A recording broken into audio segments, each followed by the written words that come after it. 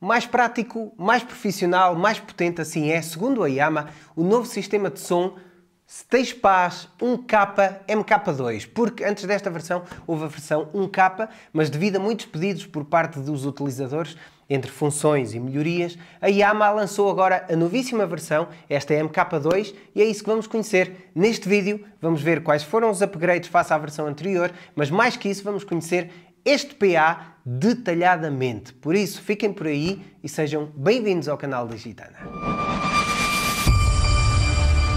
Olá, olá, olá, eu sou o Luís Oliveira e sejam muito bem-vindos ao canal da Egitana.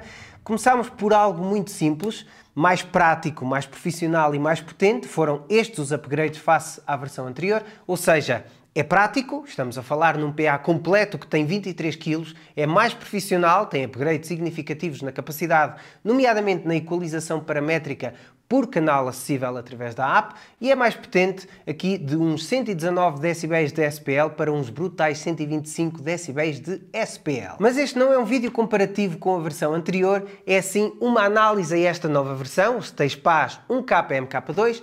Por isso, antes de continuar, vamos ver como é que isto vem aconchegado e vamos ver o unboxing.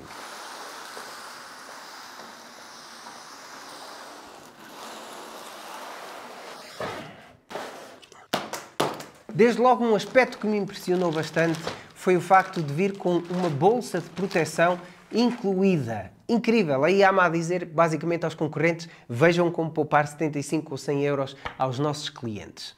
Vamos continuar. Temos os manuais de instrução, que não precisam, pelo menos se virem este vídeo todo até ao fim não vão precisar dos manuais de instrução.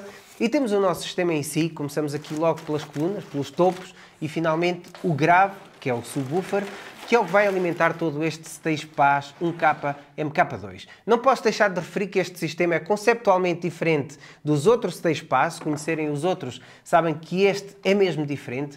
Até aqui os Stagepas eram conhecidos por serem um bundle eficaz, simples e barato, com tripés, colunas, mesa de som, cabos, etc. Tudo num único pack, numa única compra. Mas agora a Yamaha resolveu lançar este conceito que ganha cada vez mais mercado. E não é diferente apenas dos Stagepas que conhecemos, é igualmente diferente do conceito de coluna, como é o caso, por exemplo, das DBR, as DXS e as DXR. Mas voltando aqui a este PA, lá está, é conceptualmente diferente e desta forma temos um tudo em um, colunas e grave, o que não é melhor, mas também não é pior, é diferente, nem é melhor nem é pior.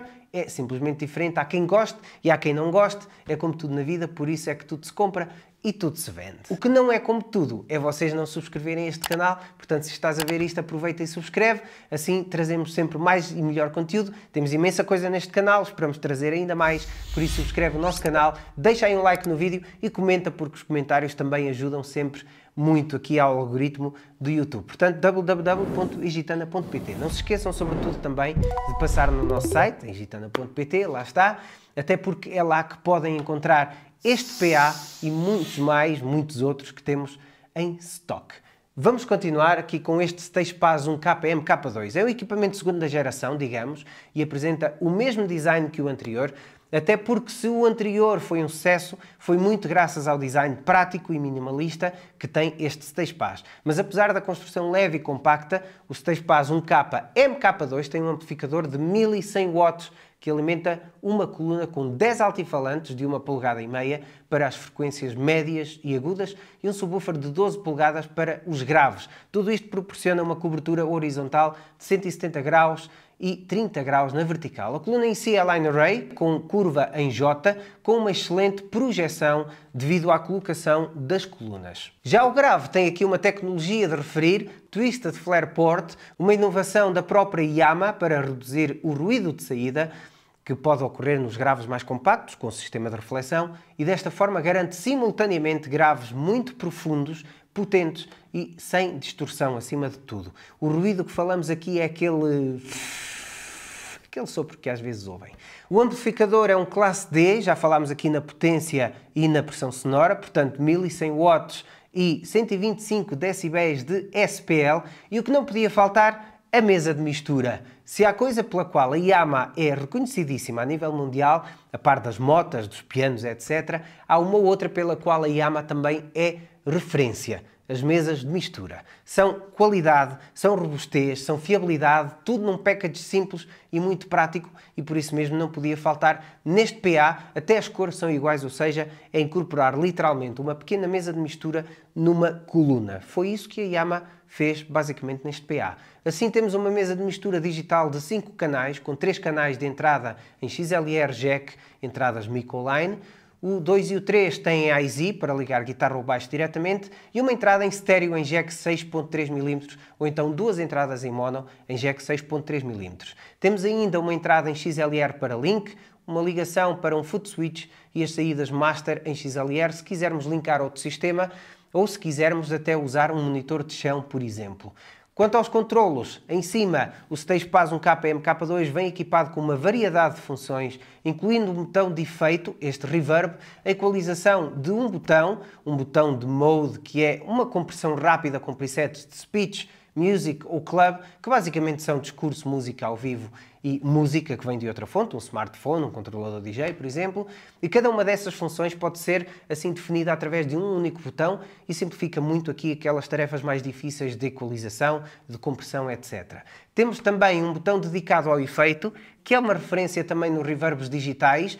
Assim, um único botão dá acesso a 4 tipos de configurações de reverbs, perfeitos para voz ou instrumentos acústicos, e basta rodar o botão para mudar o tipo e o tempo de reverberação. E depois a quantidade é definida pelo botão de reverb no canal em si. O botão de equalização é muito simples. Se virarmos para a esquerda, cortamos frequências graves. Se rodarmos para a direita, damos um boost às frequências mais graves e mais agudas também. Este Stagepas 1K mkII tem uma função que o anterior não tinha e que pode ser útil a muita gente. Há quem nunca a use e há quem a use bastante. Por isso, ter é sempre uma mais-valia. Falo aqui neste Priority Ducker, que pode ser controlado a partir da aplicação Stagepas Controller e que também pode ser ligado ou desligado fisicamente a partir do PA. O Ducker permite que o microfone tenha prioridade sobre outra fonte de forma automática, ou seja, se falarmos o som da música ou do que estiver a dar diminui, quando paramos de falar o volume volta ao registro original e é importante dizer que é possível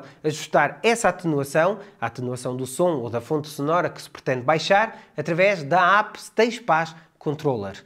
E podemos fazer agora a ponte para o Stagepas Controller, que é uma aplicação dedicada de controle remoto para o Stagepas 1K e mkII, que permite ajustar volumes e equalização via Bluetooth. Muito útil para ensaios ou mesmo durante as atuações, se for preciso depois fazer alguns ajustes rápidos. E também, além disso, podem guardar configurações, o que é fantástico. Uma app dá sempre imenso jeito, portanto, nestas coisas, e esta parece-me bem eficaz.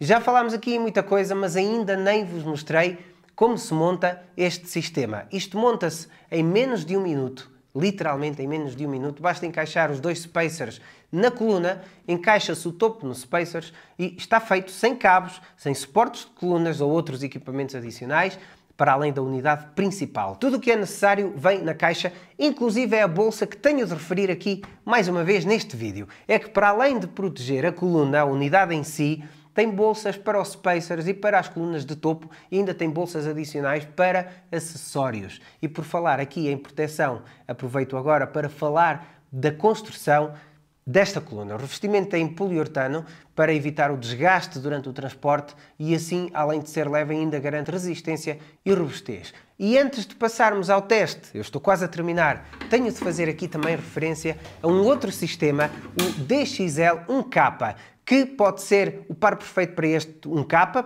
pai, digamos assim, para maior cobertura, maior potência de saída, para situações mais exigentes, é possível utilizar os 2 sistemas, tanto em mono como em estéreo. Mas além deste DXL1K, também é possível usar 2 1K destes. E se for o caso, se forem usados em mono, podem ser usadas todas as entradas das 2 unidades ligadas. Ou seja, se tivermos, por exemplo, 2 Stagepas 1K e mkII, conseguimos até 6 entradas mono, mais 2 entradas em estéreo. Se tivermos um Stagepas 1K mkII e um DXL1K, conseguimos até 5 entradas mono, mais uma entrada em estéreo.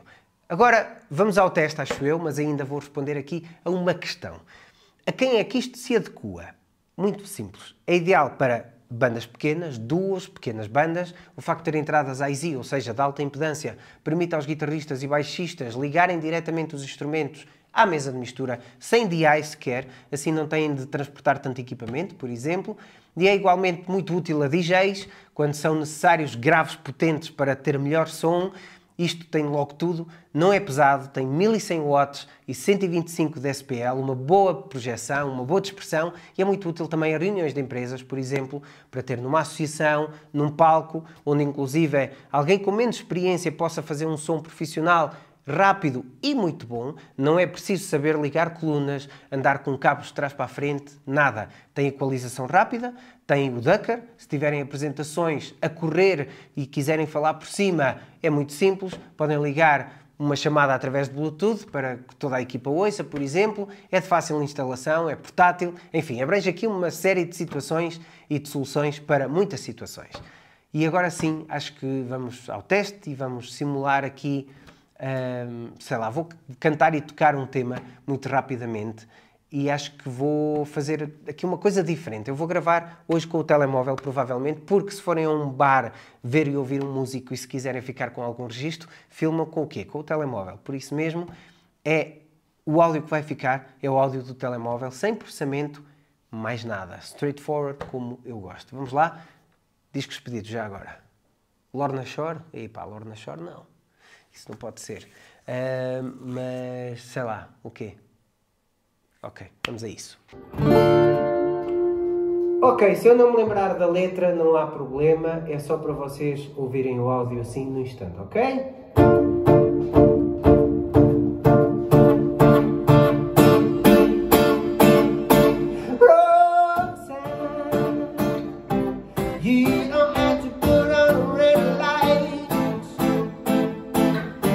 Those days are over. You don't have to sell your body through the night, Roxanne.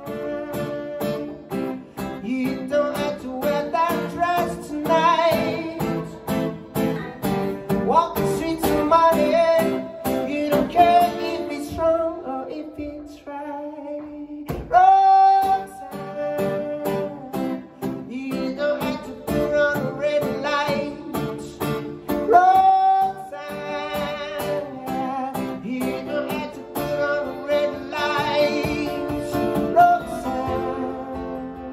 E que tal, visto o PA ao detalhe, analisada a mesa de mistura, mostradas as soluções e as possíveis situações, além do teste que acabaram de ouvir, o que é que vocês acharam do som, do aspecto, do design, das capacidades, tudo. Não há como experimentar ao vivo, mas já agora comentários, por favor, aí em baixo. Não se esqueçam também de subscrever o nosso canal e de passar no nosso site em EGITANA.pt.